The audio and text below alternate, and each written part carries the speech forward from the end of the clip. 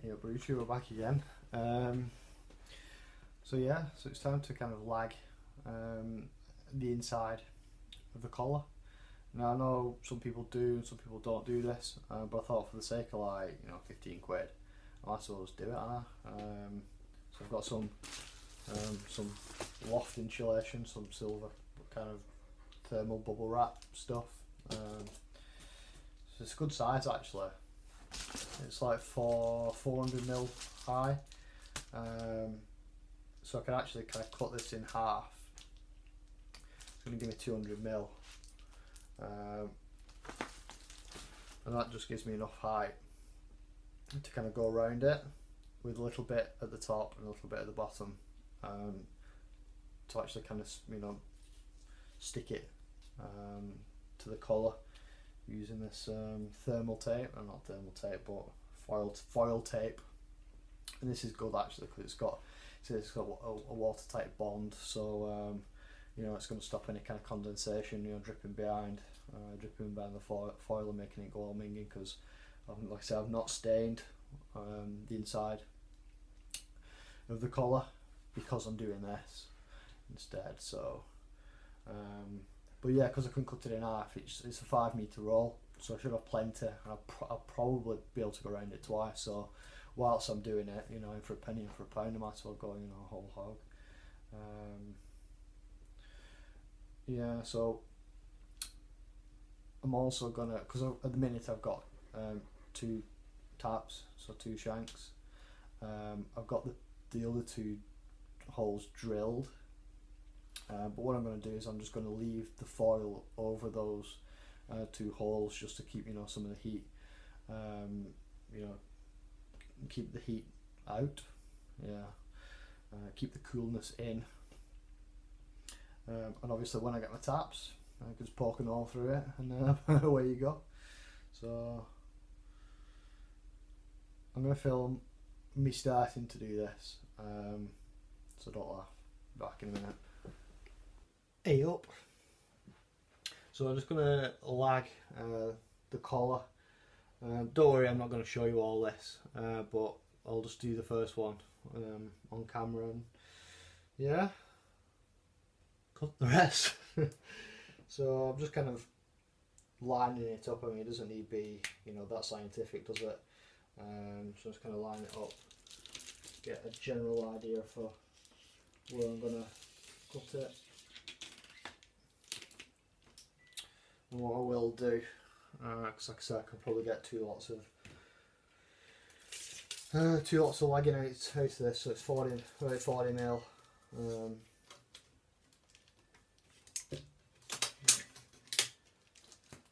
So if I just make a couple of, oh, come back,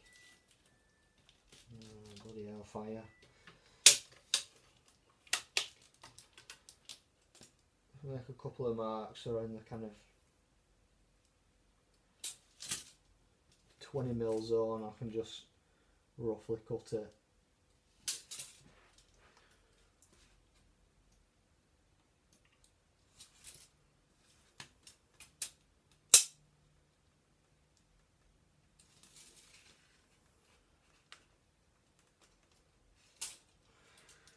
There we go. That should do.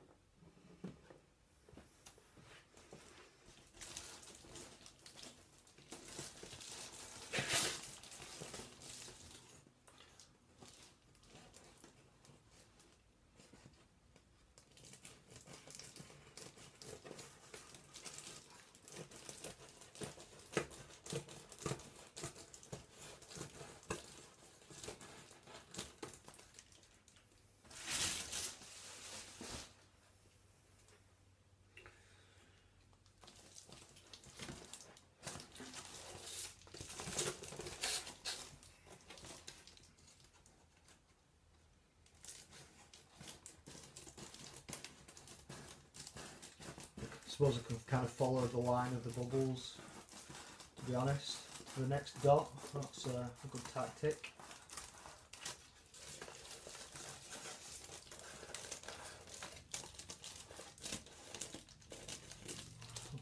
lovely.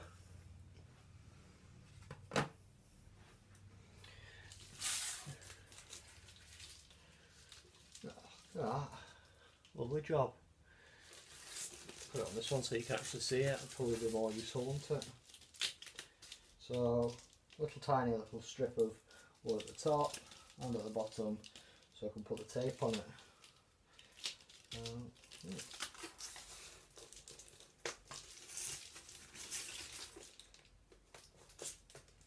It's actually got a bit of stickiness to it from. It's gone. It's gone. It was sticking. Oh, no mind. And this will be the fun bit.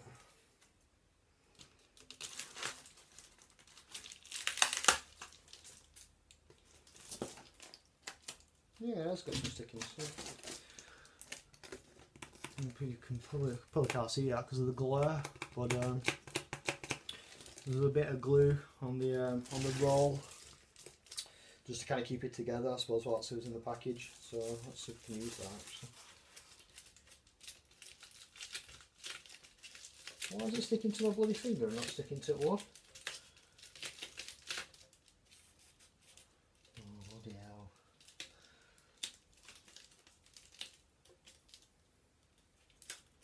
This is where I need about 3 hands, this.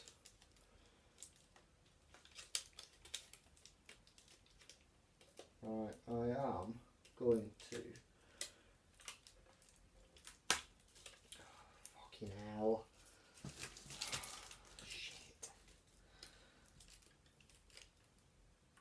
What I think I am going to do is I'm just going to come over the edge slightly. I'm probably better off just sticking it to the thingy first. Oh god. Oh, come back.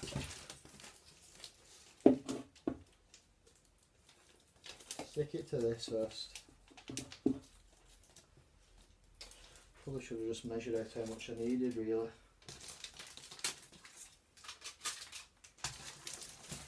Oh fuck it, I'll be back in a minute. It's the first time I've used this bloody aluminium tape. It's a right pain in the dick. So a tip to you, if anyone's watching, don't take all the backing off in one go thinking it's gonna just kind of dangle around like a piece of sellotape. It won't. It'll coil up and be ruined. So anyway, so I kind of got it lined up here, kind of just easing it off and just kind of going along.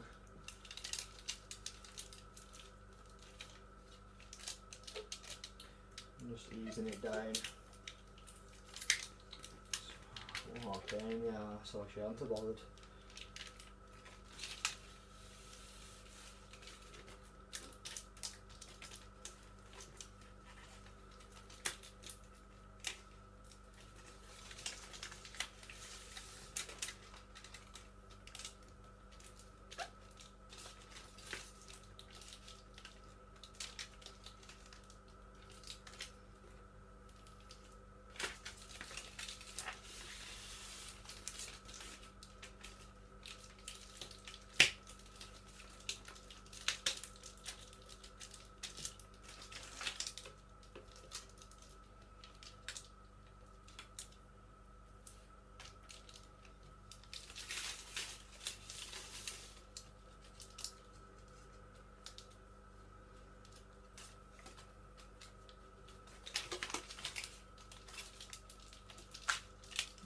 God, it slid down. Oh, what can you do?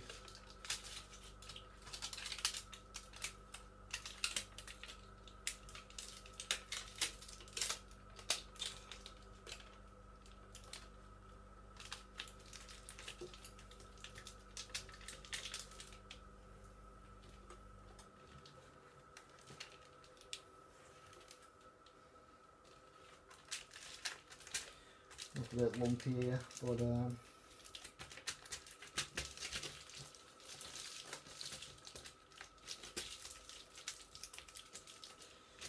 too bad, not too bad.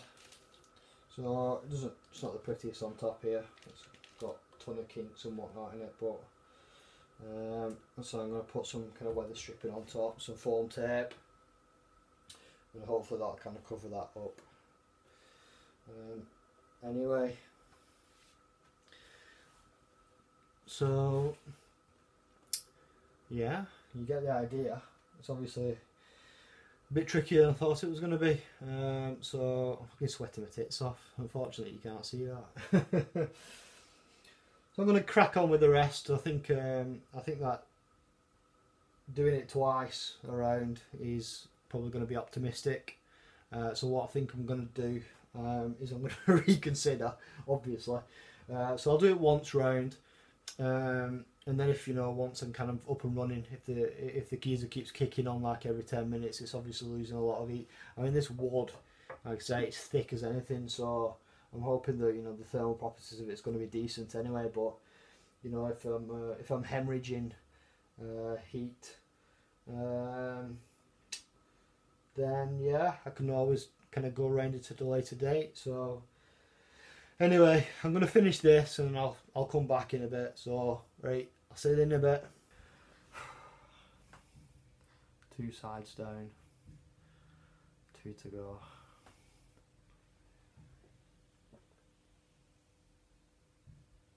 Cheers, stick with me. Okay, so I've finally done it. As you can see,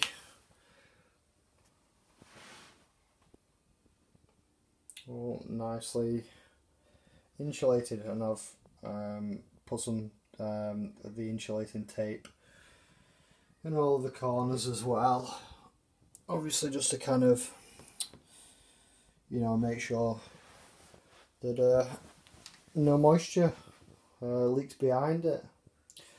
Pressed it down all around to give it a nice tight seal.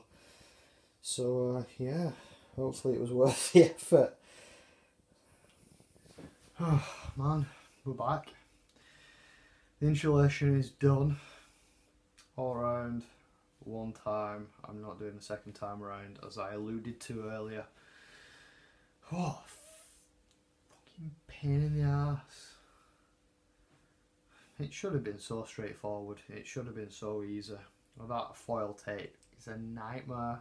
I don't know if anyone's used it out there. I've not used it before. Ripping, curling, just fucking nightmare. Absolute nightmare.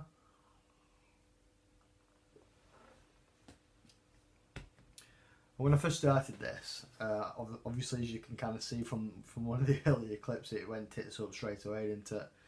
And I was originally kind of thinking of filming it kind of not real time, because I didn't want to show you, because it would have taken hours obviously, but I was hoping to kind of show you a bit more. Me being me, I just kind of jumped into the deep end. It shouldn't have been hard, should it? So I thought, give it a crack, be right. But we abruptly had to stop filming early on, just so I could actually get it done, without making myself look like a complete tit. But it's a good job I did that actually, because if anyone's familiar with this, the video would have literally been an hour of me just doing this.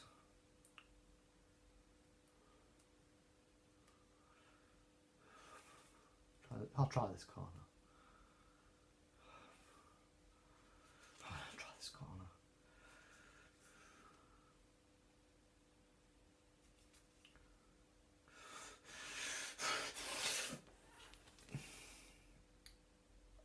You need nails to do that, right? I fucking cut my nails yesterday, didn't I? If I hadn't to cut my nails yesterday, that would have saved me about 40 minutes today. Fucking piss take. But we're done. The insulation is on, the film tape is on, all of the kind of, gaps are sealed. So like I said, no condensation can kind of drip behind the boards and, make a bit minging. All mouldy and stuff. I know some people just kind of like, literally just use plain wood. So I've not done that. I've at least given it some protection plus some thermal insulation as well to boot. So yeah, we'll see how it goes. Hopefully that's it, and it'll keep its temperature nicely. I keep looking at it.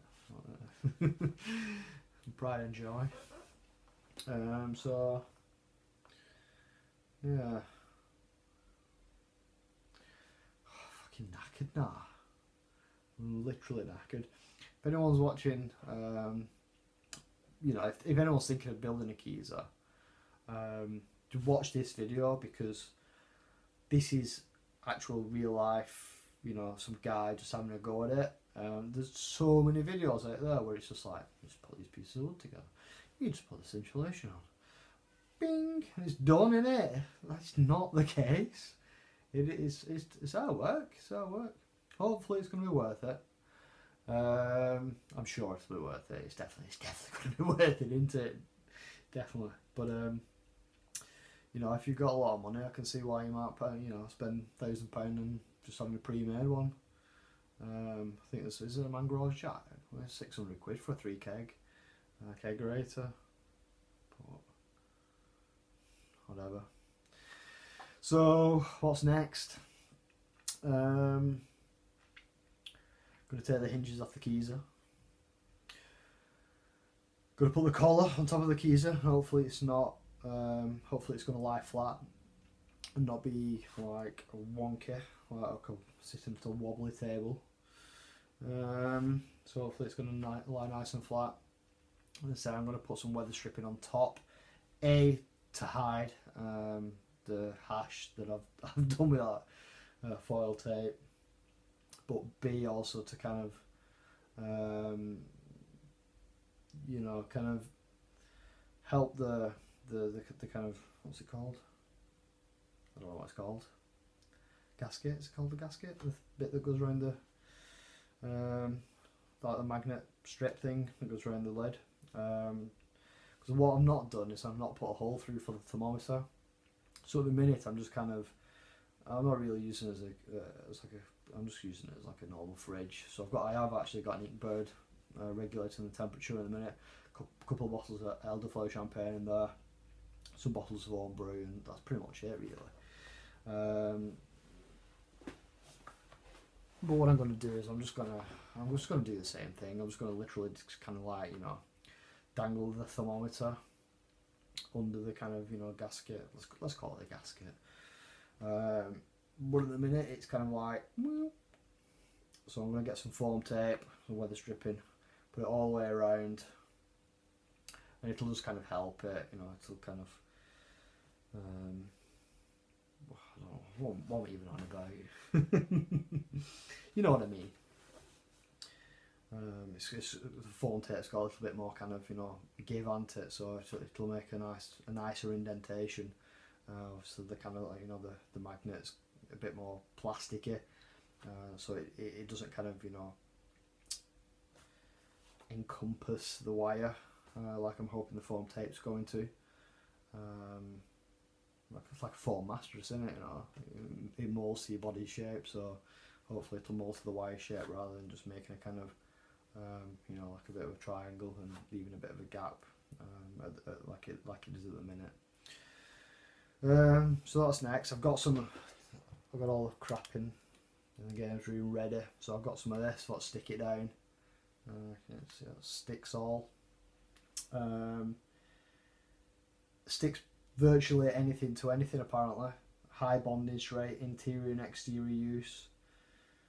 100 kilogram high bonding strength, waterproof, weatherproof, resistant to temperature extremes, -40 to 150 degrees. Wow. So you can even use it underwater. So I've pretty much got all bases covered there, haven't I? I think it should be all right to A, stick the collar, and, you know, B, kind of, you know, have that kind of waterproof element to it as well. So yeah, that's going to be the next video. So if you want to carry on seeing an idiot trying his hand at building a Keezer, tune in next time. Camera's over there. Alright. Later.